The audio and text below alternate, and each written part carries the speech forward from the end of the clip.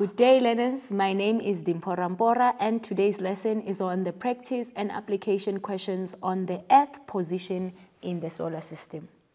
Now let us look at the practice questions.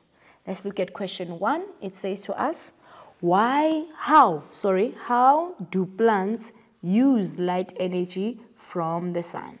How do plants use the light energy from the sun? Remember, the plants use the light energy from the sun for the process of photosynthesis. So we can say for photosynthesis,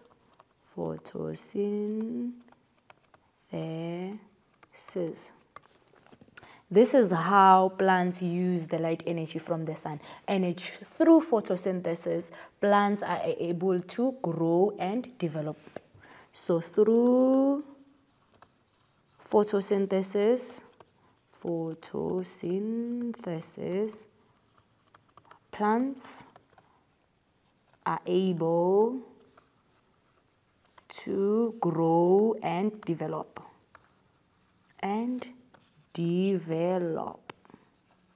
Right. And this is how the plants use the light energy from the sun. Remember, when we said for photosynthesis, we actually mean that, remember, to make food. So plants are able to make their own food for growth as well as development. So for growth and development. Okay. So let's see what I wrote here. Through photosynthesis, plants are able to grow. Oh, okay, so there's no need for me to put that. To grow and develop. So this was fine.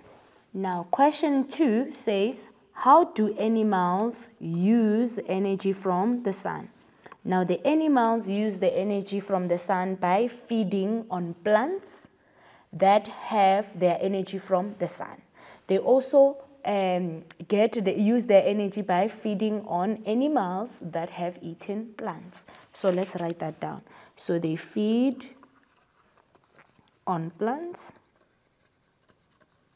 and we can also say they feed on animals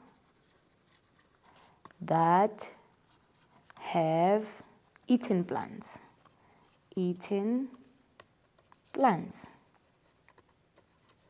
And they also use the oxygen that was released during the process of photosynthesis for respiration. So they use oxygen released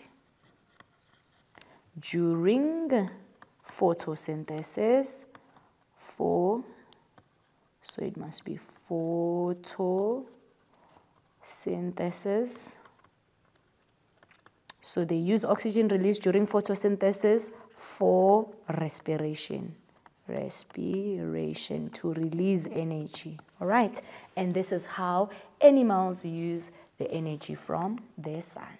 Right, let's move on to question 3. Question 3 says to us, give 2 reasons why the sun is important for life on Earth.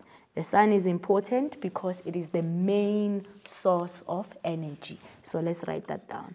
It is the main source of energy, meaning that all plants and animals depend on the sun to have life on Earth.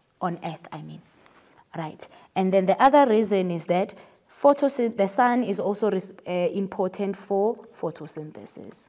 Because, guys, without photosynthesis, let's just forget. There's no life without photosynthesis, all right? So everything, when we talk sunlight, we talk photosynthesis all the time. So for photosynthesis, okay. So once photosynthesis okay, then plants and animals are able to live their lives, all right? Now let us go to question 4.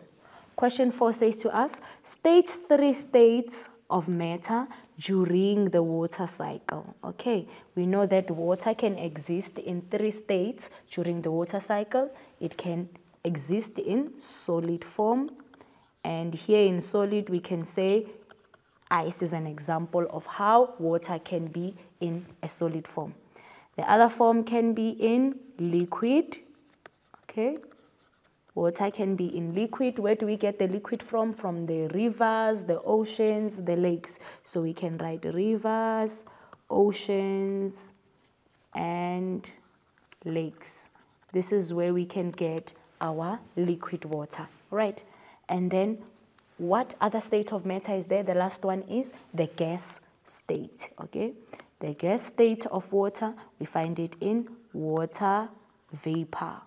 We find it in water vapor. Remember, when do we get water vapor? During evaporation in the process of the water cycle, all right? Now that we have looked at the practice questions, guys, I hope you've writing down somewhere, you've been correcting yourself. Now let us take an air break, and when we come back, we will look at the application questions.